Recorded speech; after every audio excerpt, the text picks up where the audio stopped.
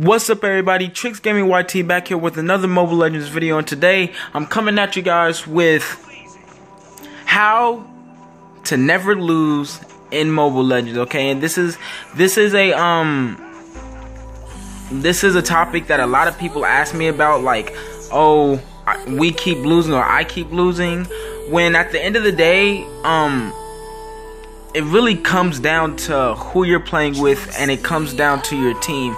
Now, everybody gets those games where the team chemistry is just way off, and there's absolutely no way that you guys can win. Like, you guys just don't play well as a team. But then you get those matches when you play great with these people, and you decide to add them, do whatever you're gonna do just cause you played good with them.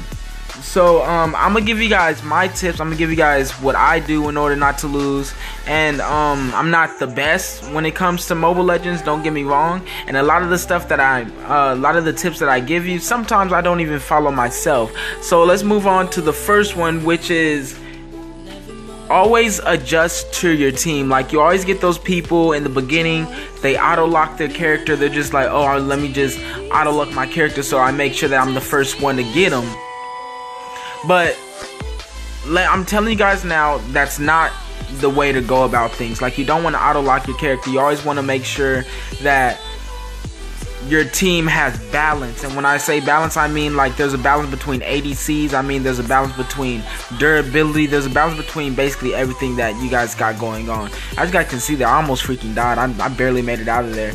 But you always want to make sure that there's a balance between the whole team in general.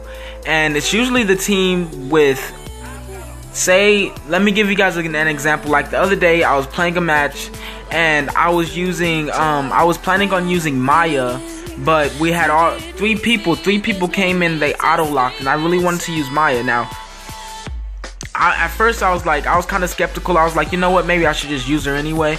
But then I was like, this is ranked. In ranked, you want to win. Like, that's just what you want to do in ranked. You want to freaking win. So I was just like, okay, never mind. Since we already have 2 ADCs and 1 mage, let me just go ahead and be a tank. You know? And that's a great example of adjustment. That's a great example of adjustment. You always want to make sure that there's not too much of one thing, because what if we went there with 3 ADCs, 1 mage, and 1 assassin?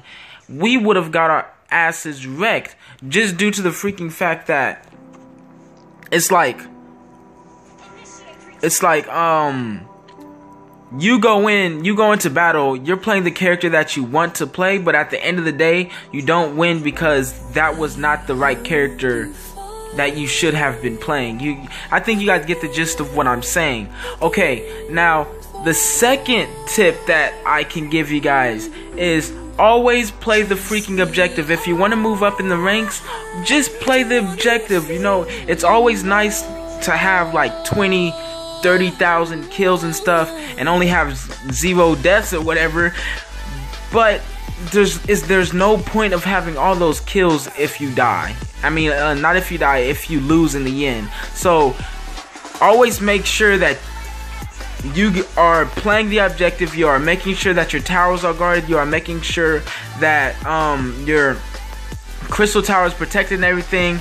And that's basically how you win. Like, literally, it's really black and white. There's really no way that there's really no certain way where you can win like 100% of the time, because you gotta remember that this is an esport, and it all boils down to who you're playing with. Sometimes you just get those crappy ass teammates who they're just all over the place, and they don't want to listen. They don't want to listen to strategy or anything. So it's really, I understand that it can be really hard at times to go up in the ranks. But also, with that being said, I kind of can rant about this, due to the fact that there's a lot of freaking times when I'm playing and I'll just get crappy teammates, and it's to the point where, okay, so last night I was Grandmaster 4. Yes, I was Grandmaster 4, and I got demoted all the way down to Master 1 today.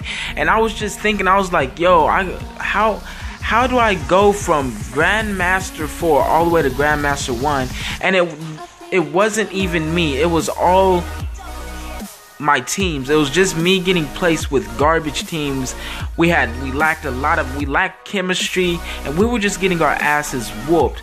And sometimes you just can't help it, but at the same time I'm ranting about it because I really do think that the developers need to take some sort of steps into making ranked gameplay more difficult than what it is now, because I think that it's way too easy to go up in the ranks. Like, let me tell you guys, when I got out of freaking Warrior, right? Okay, oh my goodness. Oh my goodness. She just totally interrupted the whole thing. But anyways, back to what I was saying. I'm sorry about that phone call, guys. But back to what I was saying. But we all when I got out of, was it Warrior? Was it Elite? It was okay. When I got out of Warrior, both Warrior and Elite, it was way too easy.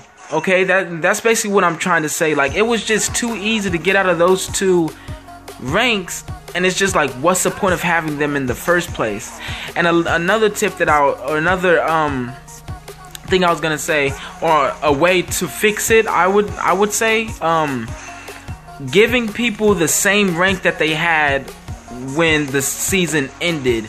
Because if you give the people the same rank, like, it won't be easy to where anybody can just boost up there. Yeah, I hope you guys are getting what I'm saying. So what I'm basically saying is, okay, if I'm Grandmaster and I make it up to Grandmaster, I'm gonna stay a Grandmaster until I get demoted all the way down, or I get promoted all the way up. No matter what, I'm gonna keep my Grandmaster title, instead of at the end of the season they demote me all the way back down and I have to work my way all the way back up. And then with the good players playing with a lot of bad players, sometimes the good players carry the bad players all the way up to the freaking top. And then people are wondering, oh, why the hell is this dude a freaking epic when he plays like shit? You guys understand what I'm saying? And it's that type of concept with me. It's just like, some people are in Grandmaster that I just don't think should be in Grandmaster. Like, you're not a Grandmaster if you don't understand map awareness. Like, that's something so basic and easy. I just freaking sniped Cho. Like, that was such a nice kill right there.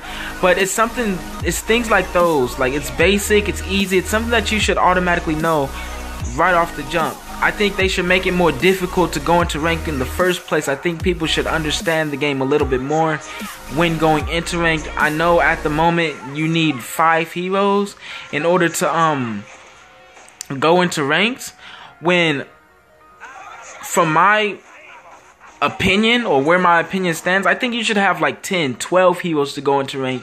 Cause like on League of Legends, and I've never really even played League of Legends, on League of Legends you need to be like all the way up there in the levels to even begin ranked.